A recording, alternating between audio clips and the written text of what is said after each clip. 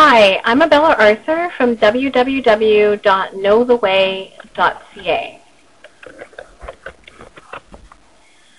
The following are the 13 psychic myths that affect professional psychics that charge a fee and the general public.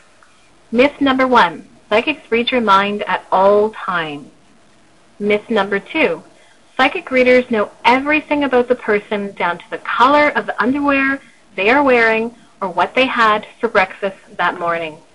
Myth number 3, readers will tell you something horrific, like you will get into an accident or die.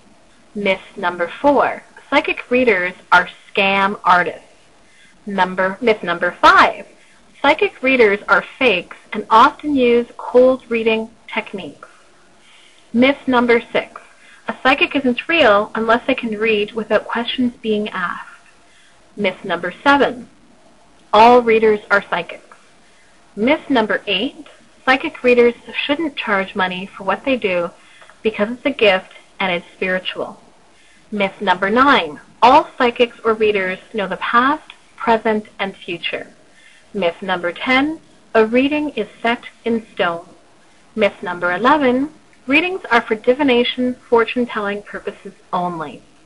Myth number 12, testing a psychic will prove their accuracy.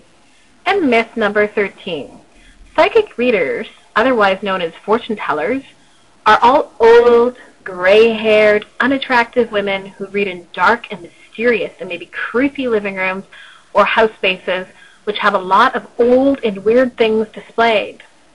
They also have a crystal ball or a selection of odd picture cards which their long and painted fingers grasp.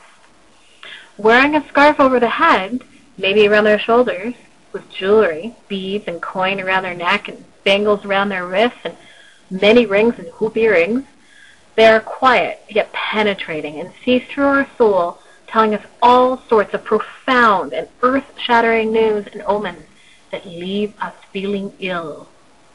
Subscribe to the facts. This is Abella Arthur at www.knowtheway.ca.